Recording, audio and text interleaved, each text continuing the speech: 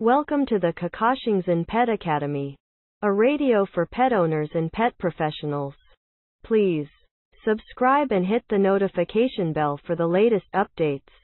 If you like it, please like, share it, and leave comments. Thanks for your support and for helping us make the world a better place. Dog training, leash collar training. There are many different styles of dog training, and finding the one that works best for you is important for creating a dog that is a talented, loyal and faithful member of the family. All successful methods of dog training work to reinforce the relationship between dog and handler, and the foundation of any successful training program is getting the respect of the dog.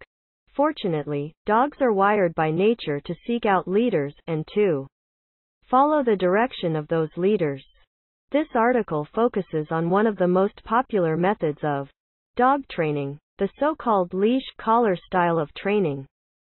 Other articles will focus on the other popular style of training dogs, often called reward training or positive reinforcement. Both leash collar training and reward training have been around for a very long time, and they have proven their effectiveness over time. The type of training that works best will vary from dog to dog, and from breed to breed.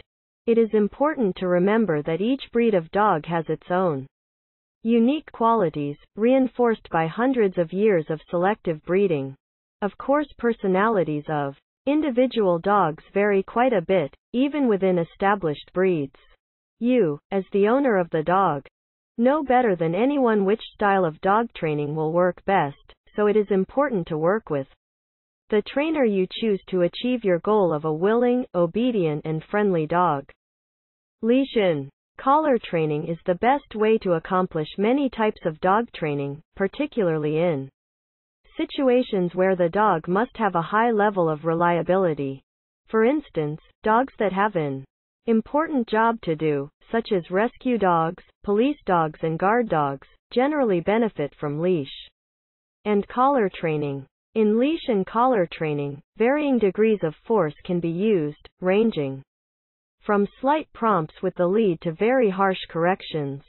The amount of correction used should be appropriate to the situation, since using too much correction, or too little, will be ineffective. In a collar and leash-based dog training program, first the dog is taught a particular behavior, generally with the leash.